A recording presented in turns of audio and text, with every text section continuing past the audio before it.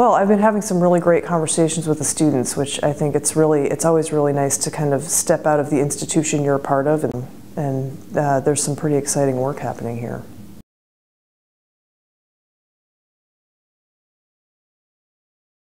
Generally speaking, when I visit another school, it's not such a common thing. It's usually very focused on on the metals department. And I think it is really important because I think it's great for, I mean, I know that the students here have access to people outside of their areas, but I mean, from a purely selfish perspective, it's been really great to see what's going on in other areas. And I think that the feedback they got from me might be different from the feedback they're getting from their department.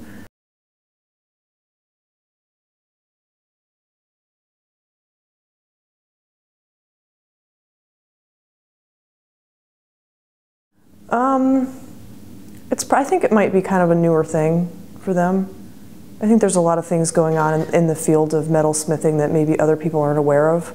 You know, jewelry has such a specific connotation that if people aren't kind of stepping into the field of metalsmithing and seeing all the possibility that can, I mean, I think jewelry represents something that's really incredible in terms of citing art on the body and kind of the history of adornment. And I think that people have a really specific idea of what they think of as jewelry, being something that you go to the Zales to buy the engagement ring or whatever. And I think that what we're doing is way more expansive than that. And the body's an incredible opportunity for citing work. So I think that, yeah, I think it is good for people outside the area to have more interaction with that, kind of have a deeper understanding of what it is we're actually exploring.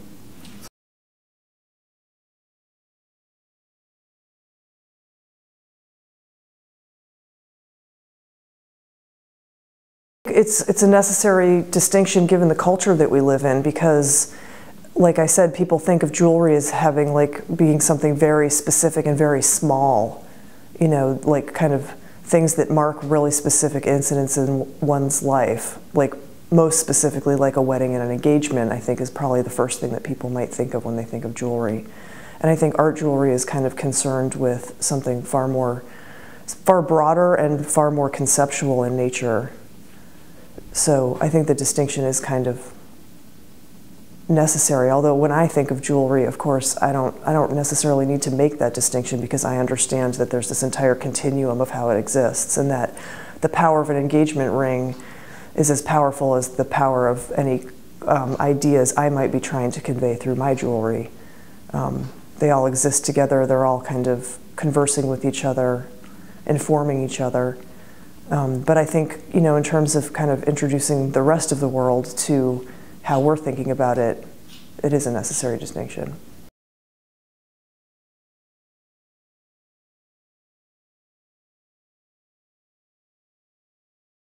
In some ways, I think it's a richer metaphor because of its interaction with the body, because of its intimacy. It's one thing to hang a metaphor on the wall, it's another thing to hang that metaphor on your body. But I think that the way that the metaphor plays out, or the strategy that one uses to kind of like convey that metaphor, we're using a lot of the same strategies. Yeah, it was a little choppy. It's been intense, you know. It's like 3 full days of talking, and but the conversation has been good.